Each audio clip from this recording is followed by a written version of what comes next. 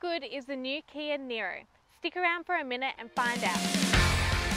Kia's Niro comes in 3 versions, an all-electric, a hybrid, and the one we're driving now, the plug-in hybrid electric. The PHEV is probably the best mix as you can drive every day on all-electric power if you don't go too far, and if that runs out, you have the backup of the hybrid petrol power. It's perfect for me as I do 45 kilometers to work and back, and I've driven it all week as still having about 600 kilometers till empty with petrol. The shape and size is good, plenty of room, like a mix between a small SUV and a hatch. It's a breeze to park, yet has enough room in the boot for everything I need. The seats are really comfortable and the instruments are clear and easy to read. The other thing I like is that the Niro is packed with the latest safety features and has a 5-star rating. The Kia Niro PHEV is priced from about $50,500 plus the usual cost, and you get a lot for that, as well as a 7-year warranty, cap-side pricing and roadside assistance. This is Motoring Minute. I'm Brianna Fraser.